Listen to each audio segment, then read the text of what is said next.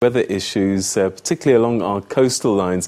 When I joined via Skype by Dr. Christo Rautenbach from the South African Weather Services to talk to us about how we should try and understand these sea levels and some of the weather patterns that we're experiencing. Thanks so much for joining us, Dr. Rautenbach. Welcome to the program. Thank you very much. Thanks for having me. All right. So I know that you are with the South African Weather Services and you're a scientist in the Marine Division. And I was on your website looking at some of your forecasts and it predominantly looks at the waters, the seas and so on and so forth. What do you do? That's a good question.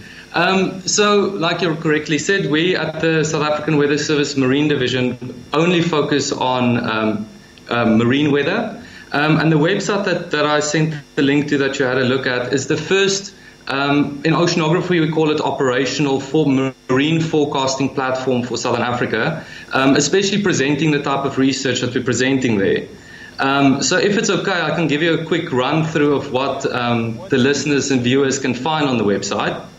Tell us, and then tell us what you measure. Yes, yeah. So there's a bunch of freely available wave forecasting platforms currently around the world, and it's no different in South Africa. All of these platforms are perfect for the purposes for which they've been designed for. What we now present on our website is a fit-for-purpose, high-resolution coastal forecast of the wave climate and a concept that is called storm surge. So if I first just look at the wave climate, so we've got a high-resolution regional model, so it's covering most of Southern Africa. And then for all the major ports in South Africa, our wave forecasts go down to 2-kilometer resolution. Now, for the people who's not constantly in the ocean and don't know of the other products freely available, none of the other products resolve South Africa's details around the coastline, while we now do.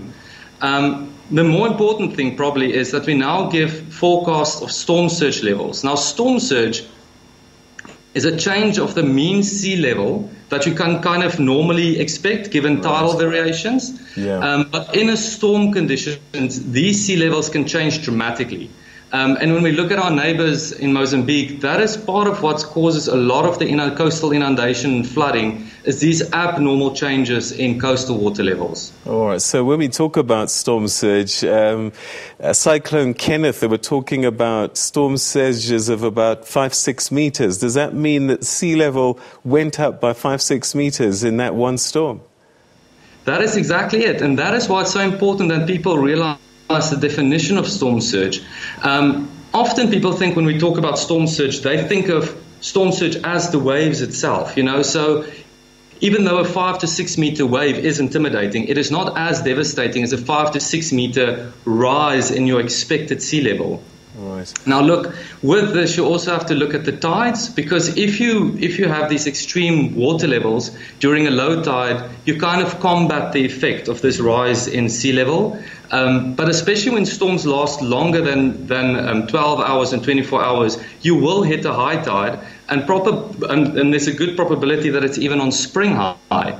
Now, a further concept that I want people to realize is that now your mean sea level is at this elevated level, and there's usually, because this is now a storm, there's extremely big waves associated with it as well. Yeah. So the reach of these hectic waves are now so much further inland to destroy coastal infrastructure and contribute to coastal inundation. All right, so I can understand the obvious application for ships at sea and people wanting to set sail. What does it mean for people on land, some of these predictions that you're able to make and some of these things that you're able to measure? So like I mentioned, so we only focus on the marine forecasts. The land-based forecast is very mature within the South African Weather Service.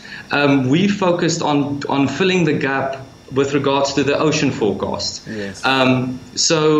But we do use the very, very high resolution and Rolls-Royce product, atmospheric product of the South African Weather Service called the Unified Model to force our coastal models. And we work very closely with disaster management and coastal municipalities and metropoles. So perhaps what I'm trying to do is, we had Cyclone Idai, Cyclone Kenneth. How much of your predictions could have helped us understand what was going to happen based on some of the things that you were seeing in advance of it?